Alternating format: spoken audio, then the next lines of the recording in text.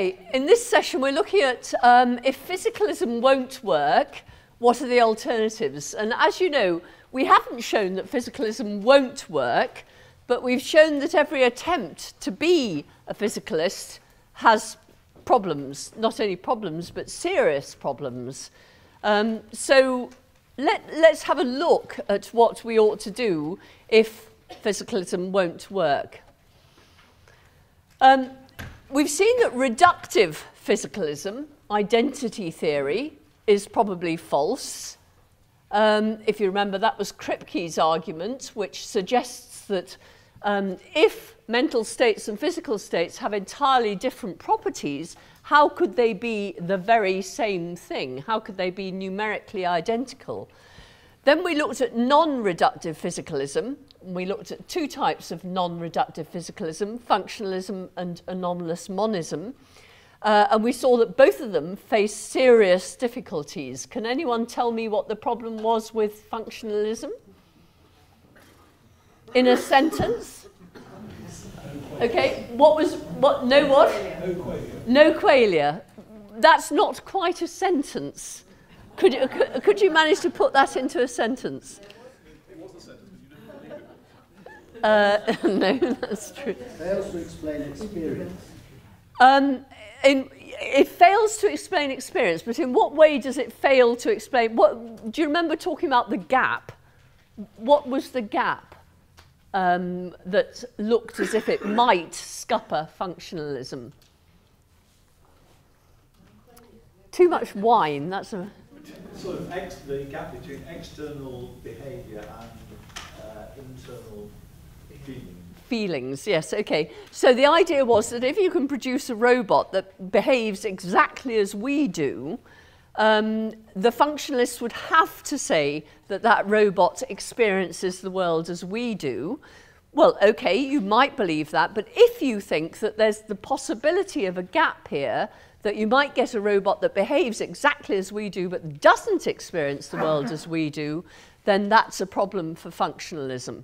So that's functionalism. What about anomalous monism? What's the serious difficulty for anomalous monism? Can anyone tell me? It leads to epiphenomenalism. It leads to epiphenomenalism. What do you mean by that, Frank? It doesn't leave anything for the mental to do if the physical is doing everything. So it appears, perhaps, according to Kim, though he's wrong, we won't have any gloss on top of the physical. Okay, so the worry about anomalous monism is if the mental states have physical properties and, if causally efficacious states have both mental properties and physical properties, if it's the physical property that's lawfully related to the behaviour, then in what sense does the mental have any work left to do? That's the problem for anomalous monism. So we saw that neither of those problems are conclusive. Functionalism can maybe come back from the problem of the gap, but maybe when it comes back from the problem of the gap, it does so by having to say that qualia don't exist at all. And that's difficult. And we can see that anomalous monism can come back on the causal exclusion argument, but in order to do so, it has to say that causation is something very different from what we usually think it is. And that's the argument I didn't have time to go into, and therefore we'll need to talk about that a little bit tomorrow. But the fact is that both those theories of the mind can come back on the problems that were facing them, but whether they can come back sufficiently and in a way that's convincing is very much open to question. So we haven't shown that physicalism is false, but we have shown that it faces serious problems. Okay? So what we're going to do is take those serious problems at face value just for the moment and say, well, okay, if we've shown that reductive physicalism and non-reductive physicalism are facing difficulties that actually it's really quite difficult to see how people are going to get over those difficulties, what is the alternative? what do we do if we're not physicalists about the mental? And one possibility is that we should simply accept that mental states exist, but that they're not physical and that they're not causally efficacious. Okay, that's one thing that we might do. Another thing we might do is just say, well, mental states, let's get rid of them. What do we need them for? We don't need them in our ontology at all. Remember what an ontology is? It's your list of what exists. And so if you say that ghosts don't exist, ghosts are not on your ontology, and if you eliminate mental states from your ontology, then what you're saying is that mental states don't exist either. Okay, and in this session what we're going to do is look at both these possibilities in the order given. So we're going to look at epiphenomenalism. Oh, I only just managed that one, didn't I? And then we're going to look at eliminativism. Okay, epiphenomenalism is the view that mental states exist, but they're not physical and they're not causally efficacious. And you see why these two things go together, if you remember from earlier on. The biggest problem for a dualist is the question of causality. So long as we adhere to the view that physics is causally closed, do you remember what physics is causally closed means? It means that any state that causally interacts with a physical state must be itself physical. And so if mental states interact with physical states, they must be physical in some sense. So if mental states are not physical, and that's what we looked at both by looking at dualism and at looking at the problems for reductive and non-reductive physicalism, it means that mental states just can't causally interact with physical states. And that's hugely counterintuitive. You think that I pick up this glass because I want a glass of water, I want a drink of water, and I believe that by doing this, I will get a glass of water. But actually, if mental states are not causally efficacious, then the explanation my behaviour must be other than that. It can't be that my belief and my desire are causally efficacious. Okay, this is usually deemed a problem, as we saw when we looked briefly at Cartesian dualism, but the epiphenomenalists don't see it as a problem at all. The epiphenomenalists have three arguments for the view that mental states are not physical states. Okay, there's the knowledge argument, the modal argument, and the what is it like to be argument. So let's look at each of these in turn. Okay, so this is an argument for the view that mental states are not physical. So far what we've looked at is arguments for the view that mental states are physical, and then we've looked at problems for that view. But now we're looking for a positive argument for the claim that mental states are not physical. Okay, let's look at the knowledge argument. The knowledge argument, Mary, a scientist who knows all there is to know about the physical world, so for example, she knows that people who claim to experience red have been looking at an object that reflects light at 650, I'm told, nanometers. Okay, but Mary, since birth, has been living in a monochrome world. She has never experienced red, she's never seen a tomato, she's never seen a pillar box, she's never seen Susie's lovely coat, etc. All she's ever seen is black and white, but she knows all there is to know about colour vision, and she knows all there is to know about what causes colour vision, what causes somebody to say that they see something as red, and so on. But she's never actually experienced red. And the epiphenomenalists will claim that when she comes out of her room and bumps into Susie, she thinks, wow, that's what they mean when they say they experience red. Wow, this is different. And the thought is that she acquires knowledge that's new to her. But, the thought goes, the knowledge that she acquires is not physical. She already knew that objects reflect light at 650 nanometers. She already knew that human beings say that object is red when the object reflects light in that way and so on. She knew all that. What she didn't know was what it is to experience redness. And the thought is that what she's learnt is not something physical. Therefore, it can't be the case that all information is information about the physical world. It can't be the case that everything you could know is knowledge about the physical. Why wasn't it a physical experience, seeing the red jacket? Why? It would have involved a physical experience. I mean, she would have known that when she experienced red, your jacket was reflecting light at 650 nanometers, and she would have known that when the reflected light hit her, that she was this and that and the other was happening in her brain. But what she had never experienced before is what it felt like to see red. But she's experiencing it now. Now she's experiencing it. Now she can see what other people are talking about when they mean they see red. But I don't understand why it's not physical knowledge. Because she had all the physical knowledge before. So the knowledge she's learnt now is what it feels like to experience red. That's the only knowledge she didn't have before. She had only ever experienced black and white before. Do you see? No, I don't think you do. Okay, sorry, I can see that there are lots of people dying to come in.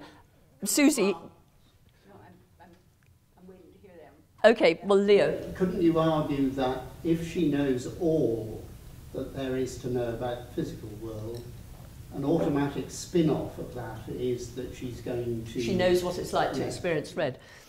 If you think that, you would have to think that the experience of red is a physical thing.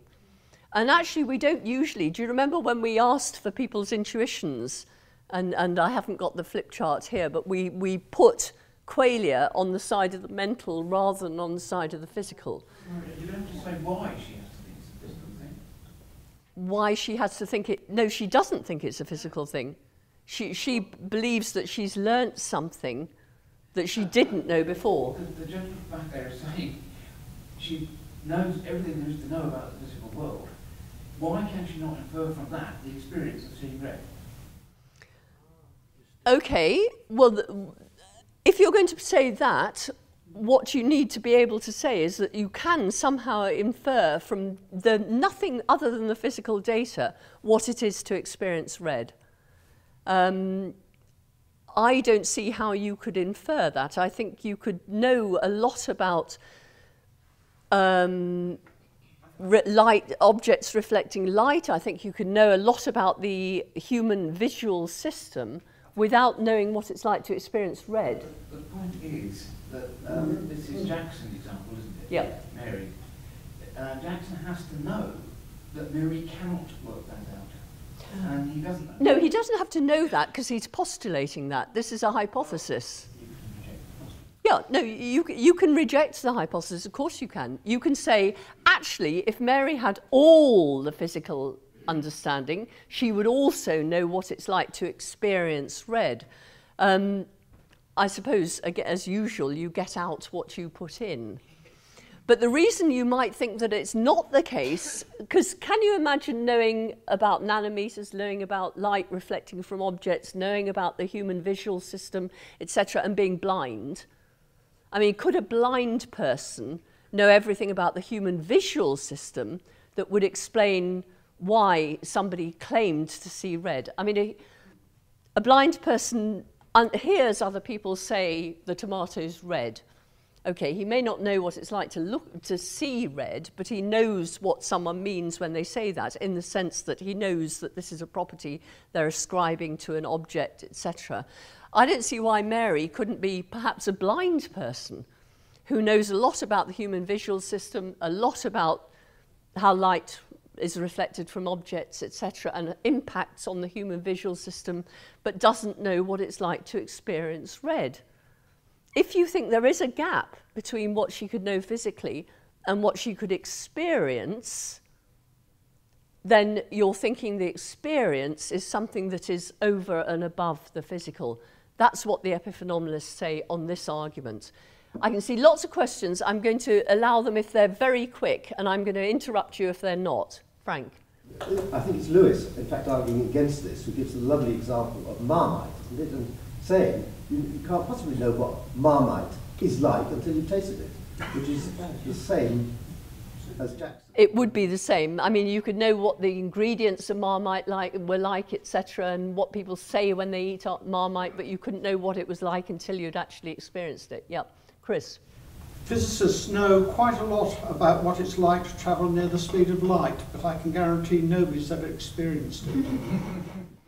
So you're saying there is a gap between physical knowledge and experience. Okay, well, if you're an epiphenomenalist, you believe that this argument is an argument for saying that there's a gap between knowing things about the physical world, knowing about colour experience from a physical point of view, and knowing about colour experience from the point of view of one who actually experiences it.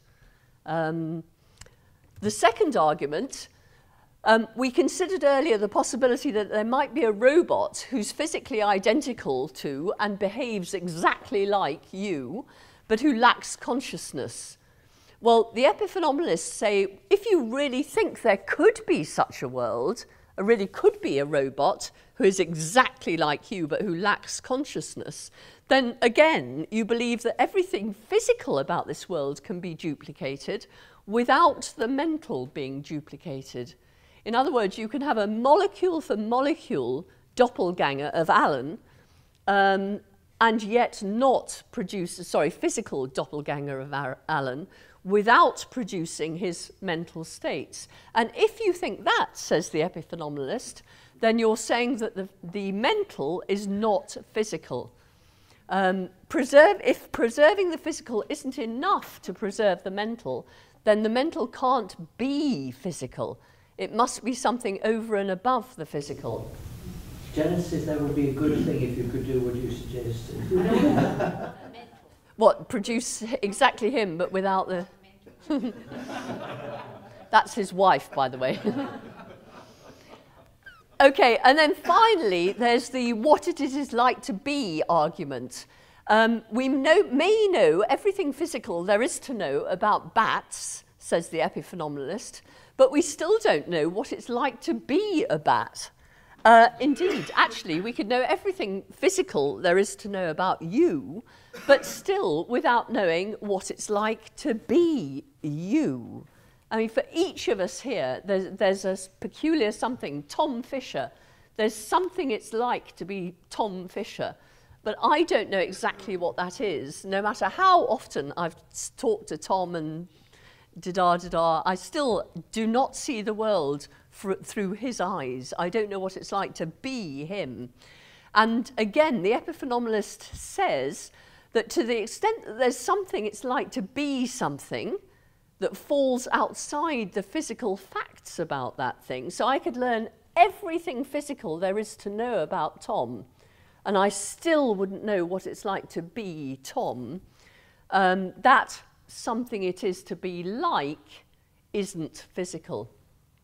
Okay, so according to the epiphenomenalist, even when all the physical information is in, we still won't know about the awfulness of pains, the itchiness of itches, the pang of jealousy, etc. So the epiphenomenalist thinks the mental is real, and he thinks it isn't physical.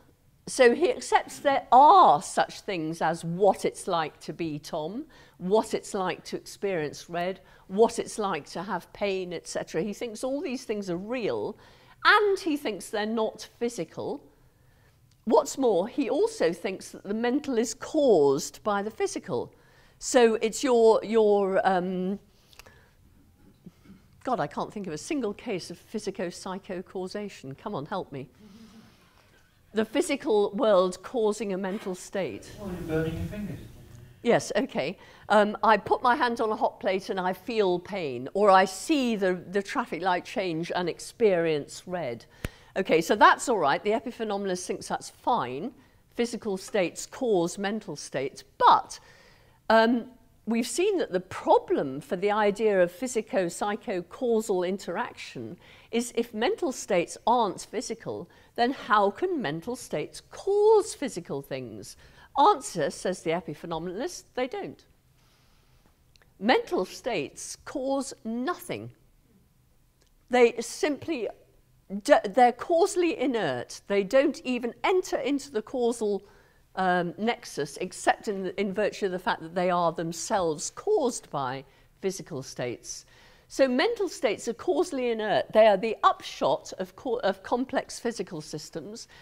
They're undetectable by anything other than introspection because they make no difference at all to the physical world.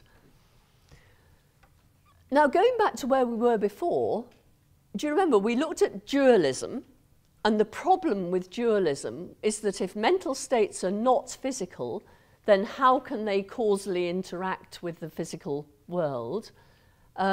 We looked at anomalous monism, and we looked at the causal exclusion argument, which says if mental states are not physical, how can they interact with the causal world? Well, the epiphenomenalist just says they can't. End of story. It's not a problem.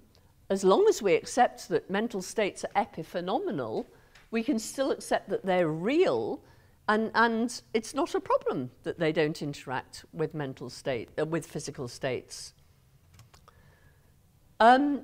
There is a big question here, why shouldn't mental states cause other mental states? But I'm going to ignore that because epiphenomenalists do say that mental states are causally inert, and I don't quite see why they can't cause other mental states, but anyway. Here are 3 objections to the epiphenomenalist claim, and we're going to look at 3 responses to these objections in a moment. Surely, we might say. Ah, there's a question. Okay, is it going to be fairly quick? Well, just fairly quick. I was interested in the arguments that you put for the epiphenomenalist, but it didn't seem to me that, although I agreed with those arguments about the Marianne knowing everything we want to know about the visual system but not experiencing this and that, but I mean, this essentially seems to me to be a difference between a third-person description and a first-person experience. And you don't have to be an epiphenomenalist to take that line of argument. Well, but surely, but remember the epiphenomenalist thinks that mental states make no difference to anything other than introspection. Therefore, the only way you can discover about mental states is by the first-person perspective. So you can't, if you're an epiphenomenalist, you rely on introspection, the first-person perspective, to say that mental states exist. But surely anyone who takes consciousness seriously recognises that there's something very special about consciousness, and that subjective experience isn't the same as, or can't be exactly deduced from a third-person description. Well, and the epiphenomenalist takes consciousness very seriously indeed. They believe that mental states exist, and that the only way you can get to them is by the first-person experience through introspection. And that's why they make the arguments they make. I'm not going to take any other questions at the moment. Don't forget we have a whole session of questions tomorrow, so save up your questions.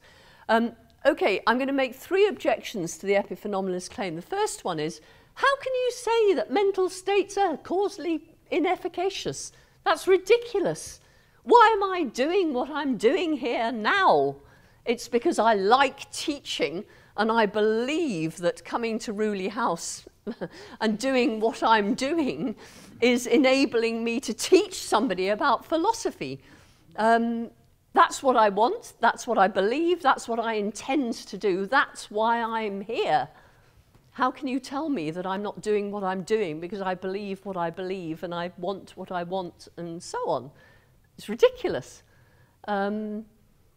Okay, that's the first objection. Second objection is if qualia have evolved, and I found it very difficult to persuade any of you, I think, maybe some of you, but most of you, refused to accept, when I put an argument forward earlier for the non-existence of qualia, you refuse to go along with me, okay? You all think qualia exist. Well, if you think that qualia exists, you'll probably think that they've evolved, and that if they've evolved, they must be adaptive, because how can anything evolve if it's not adaptive to the environment? And the whole mechanism of evolution is that you get a mutation that's adaptive for some reason within the environment, and the things that have that mutation survive and flourish and pass on that mutation until eventually all the things in that species have that mutation. That's what it is to evolve. How can it be adaptive without being causally efficacious? Okay. Third argument. We looked earlier at functionalism, which says that mental states are theoretical states. A mental state is the state it is because of the function it plays within our folk psychological theory. So we look at the environmental stimuli that cause these states, and we look at the behavioural output of these states, and we say, so-and-so is feeling pain. Janet is in pain.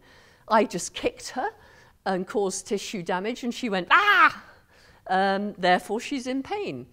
How can her behaviour provide me with any evidence for the fact she's in pain, for her having a state with a certain quality or qualia, if her states are not causally implicated in the production of her behaviour?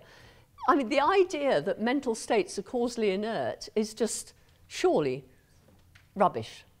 Okay, let's have a look at the responses to this argument now. Actually, let's see if any of you can come up with responses to these responses. So, okay, we've got this claim. Mental states are causally inefficacious. They're causally inert. They do nothing. These are 3 objections to them. Can you come back on these objections and say why they're not objections? The third one, I think. Go on. Because if you kick the lady and she screams out in pain, you can infer that she's got qualia, but you don't know it. Just as you can only infer that she's a thinking person like yourself. It's true that there is a gap, if you like. I can't experience Janet's qualia for myself, but I do. My whole theory of Janet's behaviour is that when she acts as if she's in pain, and when she tells me she's in pain, it's because she's in pain. It's not actually a mental state, it's a physical state. I kick someone.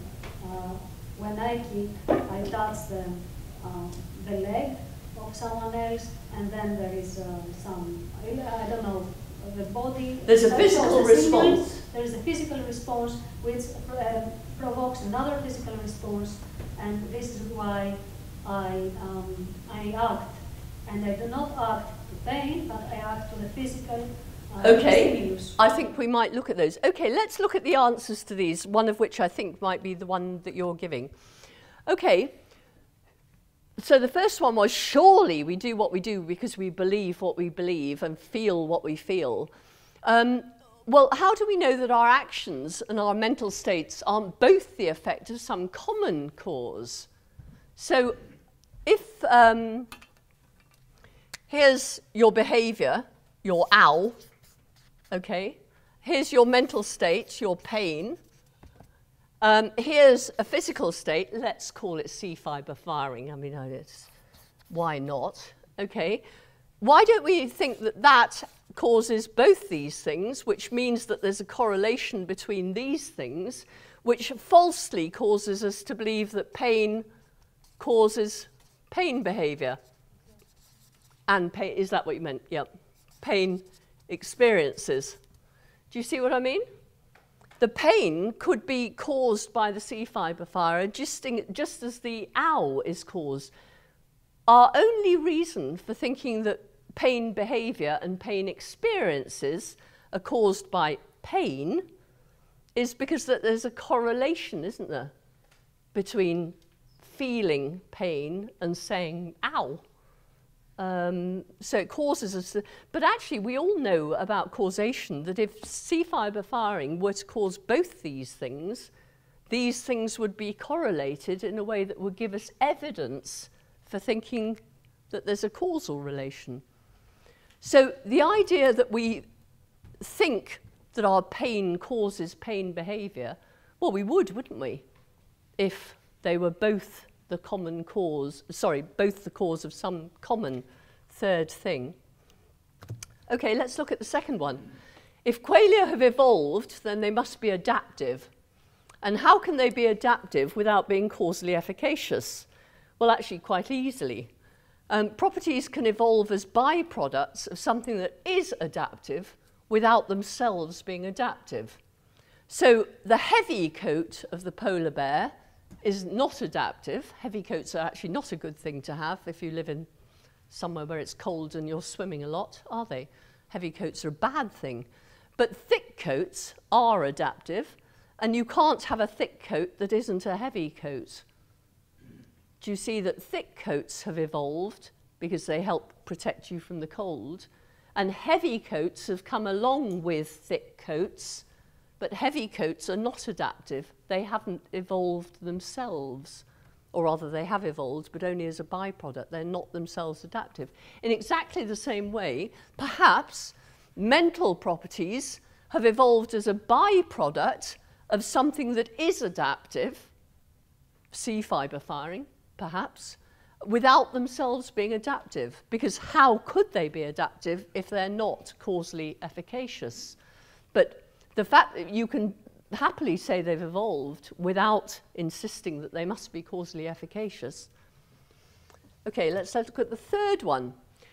How can behaviour provide us with evidence for qualia if qualia are not causally implicated in the production of behaviour? Do you remember I said if I kick Janet and she screams, why do I think that her behaviour is evidence for her pain if her pain didn't cause her behaviour? Well, if qualia and behaviour are correlated in this way, this would explain this one too. I mean, in the same way, my reading in the Times that Spurs won, this is not my example, by the way. I'm not even sure who Spurs are, except I suspect it's something to do with football. Okay, my reading in the Times that Spurs won is evidence for believing that the Telegraph is also going to report that Spurs won, but not because the Times caused to write what it did by the Telegraph's writing what it did, at least we hope not. Okay, so Spurs winning caused both the Times and the Telegraph to report that Spurs won, and for that reason, my seeing that the Times reported that that Spurs won gives me evidence to think that the Telegraph would also report it. And in exactly the same way, in taking that as evidence for that, that would be perfectly well explained by the fact that that is evidence for both that and that. So Spurs winning causes both the Times and the Telegraph to write that Spurs won, with the result that seeing that the Times writes that Spurs won gives me evidence to think that the Telegraph would write that Spurs won. See? So actually, the arguments for epiphenomenalism are perhaps a little better than you might think they are. Nevertheless, I completely understand that epiphenomenalism is hugely counterintuitive.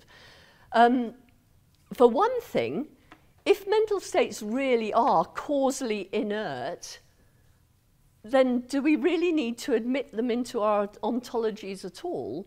And actually, you might want to say now, well, of course I do. I feel it. I look at Susie's jacket and I think, I experience red. My experience of redness is something I see introspectively, I can't deny it. Actually, Bertrand Russell had he really wanted to be a behaviourist, and he said, but I can't convince myself that qualia don't exist. Therefore, behaviourism must be wrong. Well, I hope I convinced you a little bit, at least earlier, that actually, if your C fibres firing cause you to believe you're in pain, you don't need a qualia at all, I think. Anyway, why do we need these things if they're causally inefficacious? We think we see them introspectively, but there are actually good arguments that explain why we think that, and our thinking that is false. Okay? So why don't we just accept epiphenomenalism? But if you don't like that, if you think that it's better to eliminate them, let's look at the next view, epiphenomenalism. But before we do, does anyone want to ask any questions about epiphenomenalism? Sorry, the next view we're going to look at is eliminativism, not epiphenomenalism. It's amazing I can do this after 2 glasses of wine, isn't it? Can I just take up your argument that you were making about the reason that you teach philosophy is because you feel good about philosophy? If I understood I don't think you. I said quite that. Well, I might like to suggest that teaching philosophy makes you feel good. That too. So I don't see why the first should apply. I don't think it really matters, because I was using that as an example to say surely it's obvious that I do what I do because I believe what I believe. But the feeling good then isn't causing you to teach philosophy. No, but my belief that teaching philosophy will make me feel good is what causes me to teach philosophy. I mean, why it makes me feel good is open to question.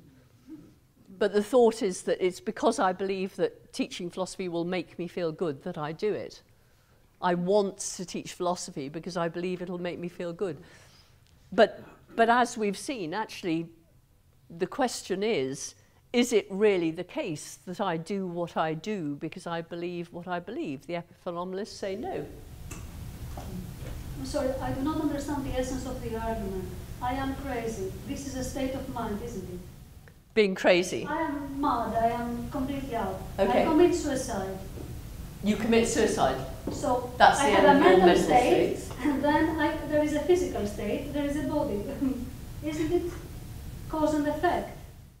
So what you're saying is that you believe, your belief that you would be better off dead Yes. causes you to commit suicide. Exactly. Okay, so a mental state is causally efficacious.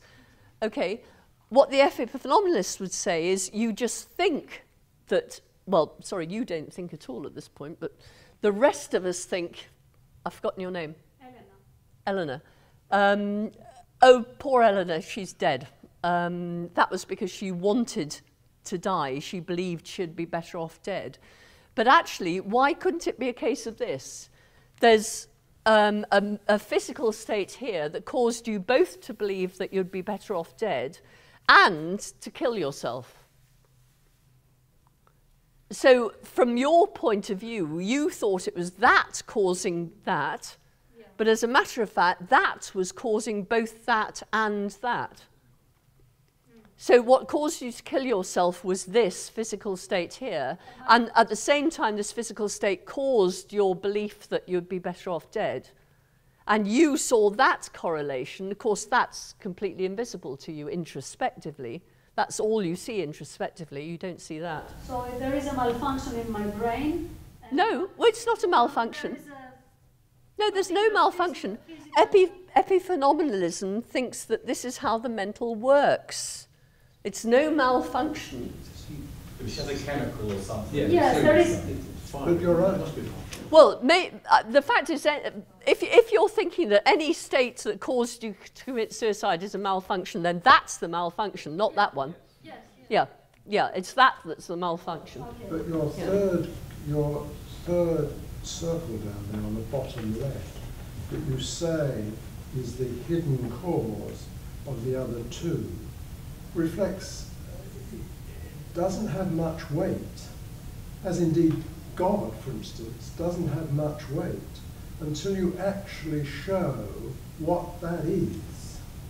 Well, epiphenomenalists would say that all you need to do, all you need to find, and actually I was reading about this in Scientific American Mind last week, and so if I could remember what it actually said, which I can't, there is apparently a neural state that correlates with committing suicide. It also happens to cause feelings of depression. So, you might say that science has already shown that there is this, which causes that and that. But of course, we all know that that's not true because of identity theory and Kripke and so on.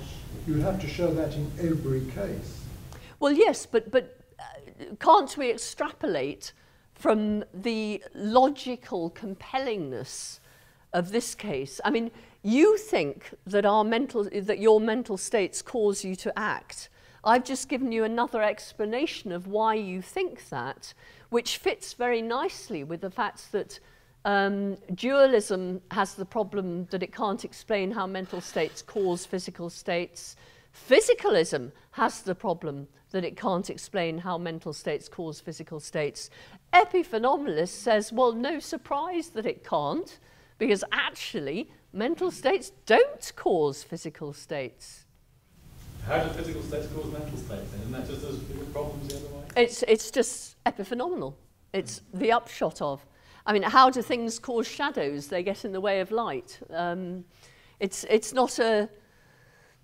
that is another question, but we don't have to answer that question to accept what's going on here. Okay, let's move on. We're now going to look at eliminativism. Eliminativism believes that mental states aren't real at all. So far, all the theories of mind that we've looked at have accepted that mental states are real. So dualism thinks that mental states are real and they're different from physical states. Identity theory thinks that mental states are real and they're identical to physical states. They're real, you can reduce them to physical states, but they're still real. Functionalism thinks they're real, albeit reducible to functional states. Anomalous monism thinks they're real, and what's more, they're sui generis, they're real in their own right. Epiphenomenalists thinks they're real, just causally inefficacious. Eliminativists don't think they're real. There are no physical, mental states. Okay, so like the functionalist, the eliminativist believes that mental states are theoretical states, states drawn from folk psychology. Do you remember what I said about theoretical states? A theoretical state is a state of a theory. You've got something you want explained, something you can observe, something you can point to, see, etc., and you postulate something unobservable in explanation of this observable thing, and you call that thing the Higgs boson, or whatever you call it. You give it a name, because it's that state that plays that role.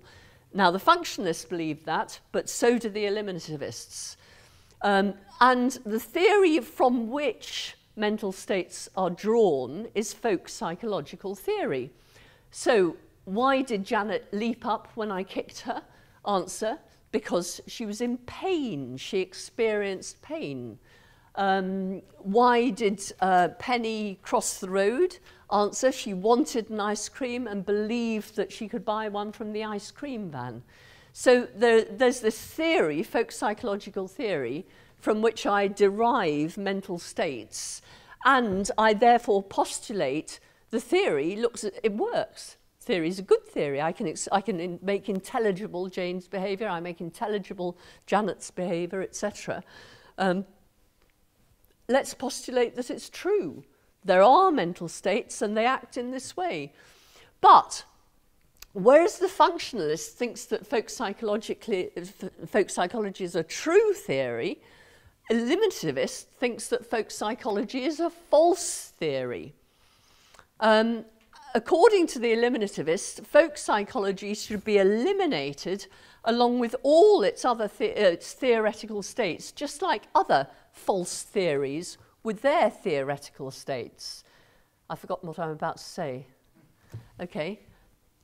I was going to ad lib from here on in. Okay. Until the next slide.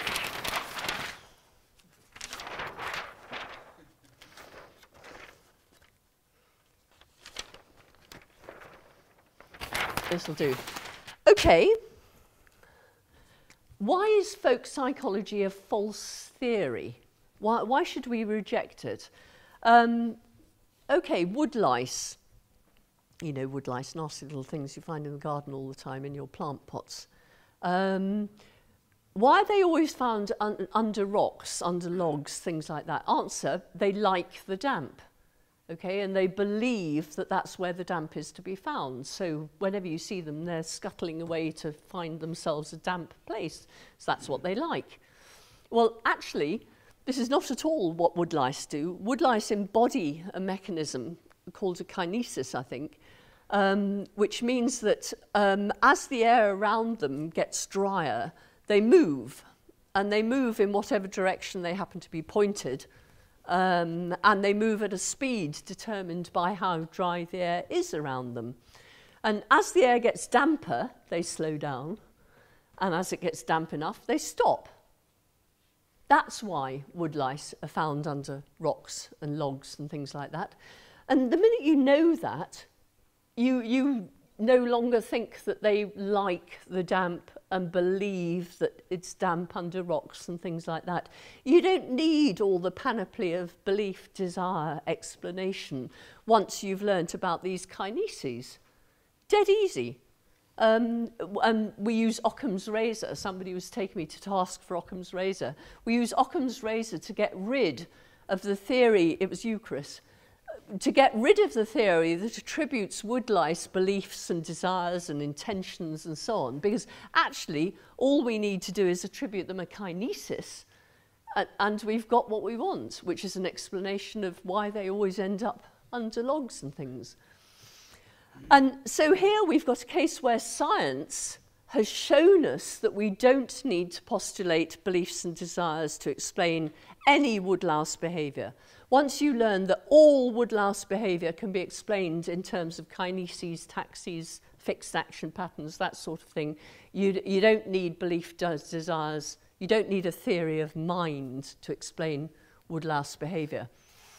Okay, now, in the beginning, everything was explained by appeal to reasons, and causes were a very small. So mountains exploded because they were angry, and you had to make sacrifices of beautiful maidens and plump young children and things like that in order to stop the mountain getting angry so it wouldn't explode. Rivers wanted to get to the sea. Aristotle believed that the reason stones fell to the ground when you dropped them is because they wanted to get to their natural place, which was the centre of the earth. Why did fire rise? Because the natural place of fire, where it wanted to go, was up into the air. So all these explanations were reason explanations, attributing beliefs, desires, etc. to mountains, streams, trees, etc., etc. We didn't know many causal explanations, so we didn't use them. And the advance of science has been to actually turn it round completely the other way. Now, reason explanation is here and causal explanation is here. Do you remember we were looking at the difference between reason explanation and causal explanation before, when we looked at causation is law governed and reason is charity governed. Do you remember? Well, actually, science has just taken over, hasn't it?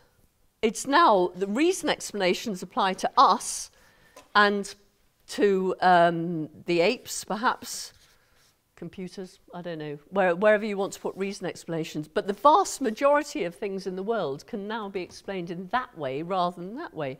And the eliminativists believe that this is going to march on until there is no reason explanation needed. Eventually, science will be able to explain all your behaviour without any appeal to beliefs, desires, pains, etc. I will know neurophysiologically why you do what you do. And it may, I mean, I'll still, if a child says, why is the woodlouse doing that? I'll say, well, darling, the woodlouse likes the damp and it's going da-da-da. But nobody believes that that's true. That's just what I tell a child, because it's much easier to explain things by appeal to reasons than it is to explain things by appeal to kineses. I see you, I'll come to you in a minute.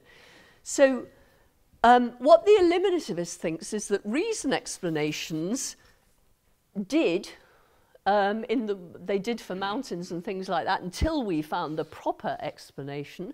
And in exactly the same way, psychological explanations of our behaviour will do until we know what the real explanations are. And the real explanations are going to be physical explanations, neurophysiological explanations, and reason explanations will just drop out.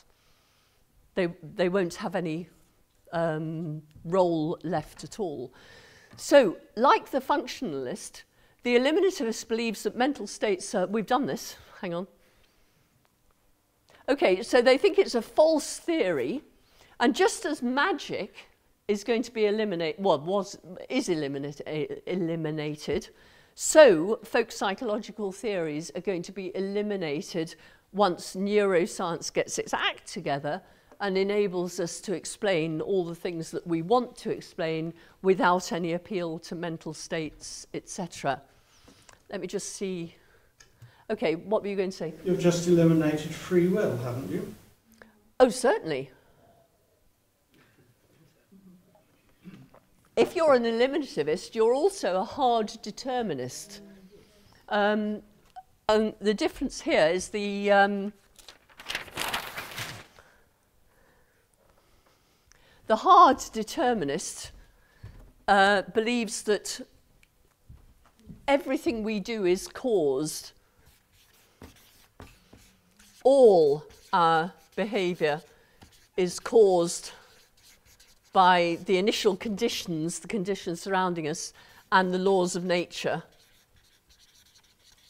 So initial conditions include what's going on in my brain, etc., and the laws of nature and what's going on in my environment produce my behaviour. I don't make any choices at all. Soft determinist thinks that causal determination is consistent with free will, which is logically difficult, because if you get one action, a token action, how can it be both determined and free? That's the problem for the soft determinist. And then there's the libertarian who believes that we have free will. And the eliminativist is fairly and squarely here. The hard determinist believes there's no such thing as truth. How could there be truth? Because if there aren't any beliefs, there isn't any truth.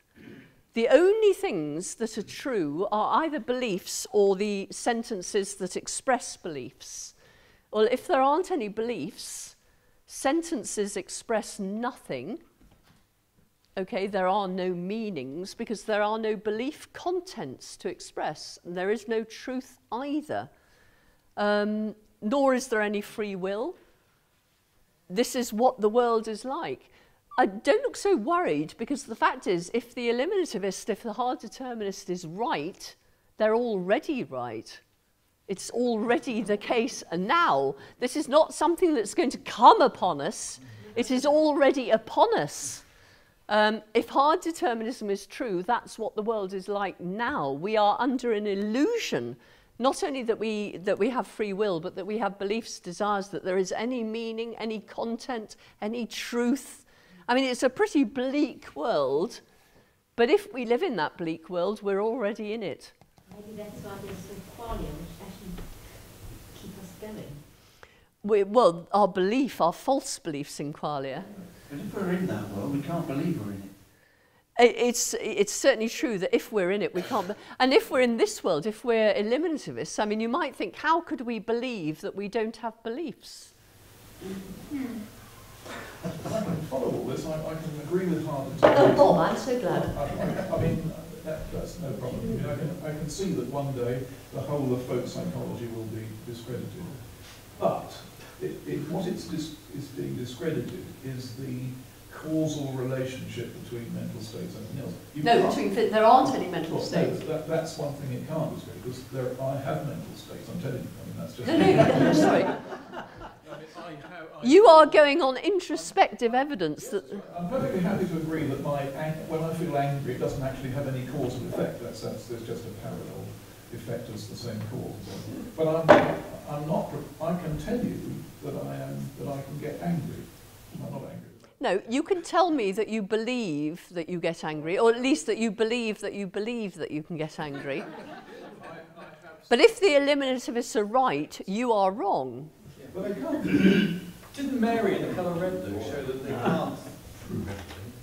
I mean, Mary was supposed to know everything about every farm of every neuron, yet she hadn't got experience, and that couldn't give her knowledge of those thoughts. And when she comes out of her room and suddenly thinks she's got knowledge, she's wrong. Because what happens is she enters into the same illusions that the rest of us are under. But an illusion is an experience. Even being deceived is an experience. So do the eliminatives know that they exist? Well, presumably not, because they don't know anything. I mean, they don't have beliefs. I mean, it's very easy to poke fun at the eliminativists, but actually, unless we're going to say, okay, they are using an inductive argument. Up till now, causal explanation has taken over from reason explanation in every sphere we've looked at, and that's true. That really is true. What they're saying is it will take over everywhere. Now, you might disagree with that. You might say, no, there's some principled reason why reason explanation is the only explanation that will ever work for us. But if you believe that, you've got to come up with some reason for thinking that that's true. And actually, they're thinking, well, hang on a second, they're using the causal exclusion argument to say, why do you think that mental states cause anything? Even the epiphenomenalists accept that causal states don't explain anything. Tell me, they say, why do you want to even believe in mental states? This introspective evidence of yours, we dealt with that, didn't we, before, when we talked about functionalism? You think you have experiences of red, but actually we can delete those with beliefs. That's an experience, a belief. A belief isn't an experience. I can see the point of is the very beginning bit, where if we're doubting, then we must have a mental state of doubting. If you're doubting. Yeah. That sort of transcendental argument is only good if you believe the antecedent. Which is? If you're doubting. I mean, if you're not doubting, then you have no reason. You think you're doubting. No, you think you're doubting, and actually you believe that you think you're doubting. But what if that belief is false? But isn't the awareness of your own existence the most I'm playing with you now. But isn't it, do you see how easy it is to play with you? You can go on forever. But what you can't do, what we don't want to do, is go on forever, because actually the eliminativists have a better argument than we might think. And in order to engage with them, we cannot just say, it's obvious I have thoughts, because actually they've dealt with that. Sorry, somebody else has to have a go. I'm happy with eliminativism. You're happy with eliminativism? Just a second. Up to the point that I cannot disprove that. Because I cannot accept a theory that I cannot disprove. There isn't any point. I mean, it always goes beyond that. How do I know that I know? It's like psychologists that talk about the subconscious. But this isn't a skeptical argument. I can never say that it will never stop, because I cannot prove that it won't stop. And that point will never come. So there is no evidence that in the end I can say one way or the other. It either exists or it doesn't. Well, no, I disagree with you. I disagree with you because I think there is a way that you can get back to the eliminativists. And for that, you'll have to look at some other lectures of mine because I'm not going to go into it now. But the thing is, the eliminativists have a much better argument than might appear on the surface. I mean, the idea that we couldn't possibly believe that we don't have beliefs. Well, yes. I mean, they believe that you don't have beliefs. This is not actually a logical contradiction. So how can I prove that I do have beliefs? I cannot prove that. Well, you certainly can't prove it if it's false. And that's what they're claiming. Listen, there are arguments here you can engage with. There really are. And I've given the outline of the arguments, and you've got the handouts. And there's nothing I can do now to convince you of the truth of any of these things that I'm putting to you. In fact, I'm doing my very best to 1 minute convince you of the truth and the next minute convince you that they're false. And what I'm hoping to do, and then that they might be true again.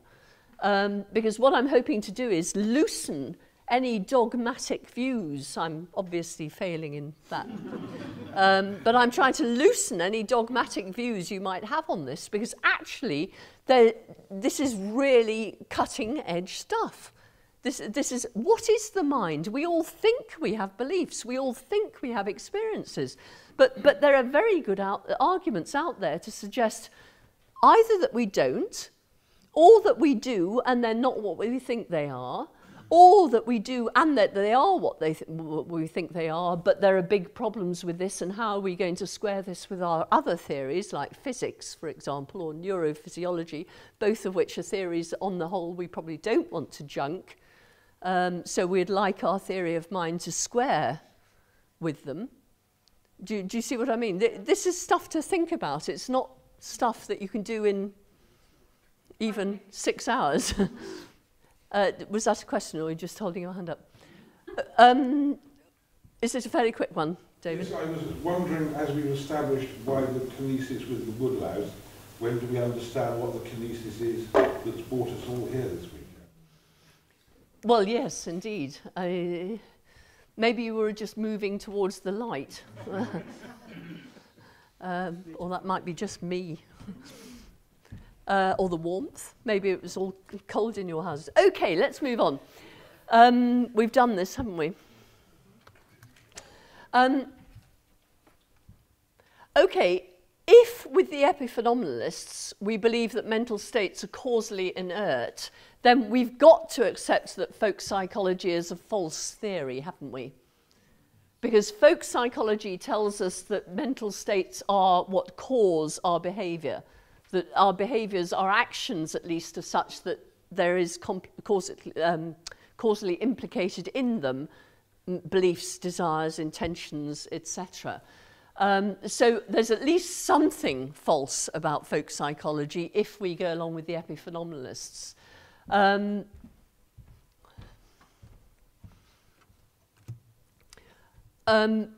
That we do eliminate theories that turn out to be wrong, I should have put false there, is also true. You can see why I didn't.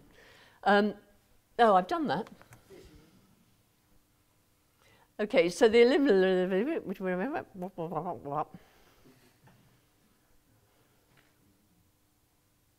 did-ar. Okay, you understand all that? I've said all that already, just in a different order. Okay? Okay, and I've said that too. The inductive argument, the whole history of science, they say, and they're right, has been a process of eliminating folk psychological explanation. And they believe that science is going to continue to do that. So do you remember I talked about the principle of the uniformity of nature? The idea that the future will be like the past. So if every time you've seen A, it's been correlated with B, the next time you see A, it'll be correlated with B. Well, if every time you've ever had a reason explanation, it's eventually been replaced with a causal explanation, surely you believe that the next time you come across a reason explanation that you believe can't be replaced by a causal explanation, it will be, you'll be wrong. So that's the inductive argument.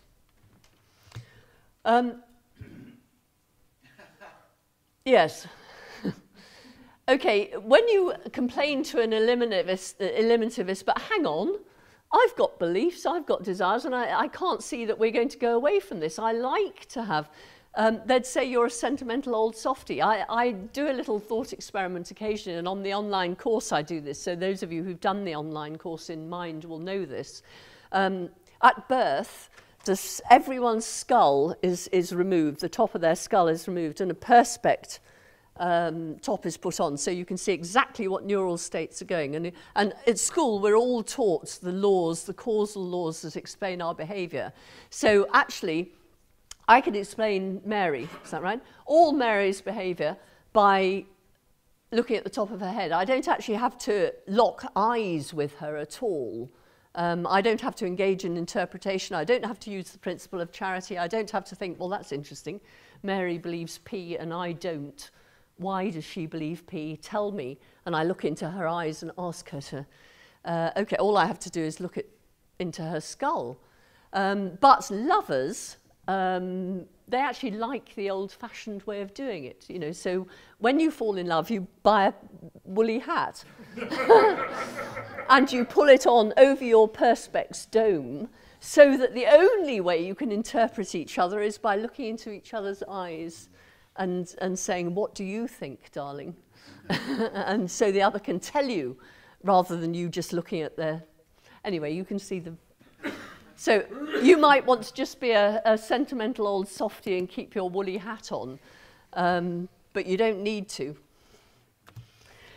Okay, from the arguments we've examined, it seems very difficult to show that mental is scientifically respectable, by which I mean physical.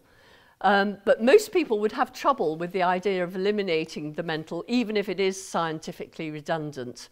And the only alternative is there is something, the mental, that's real, but simply not visible, even in principle, to science.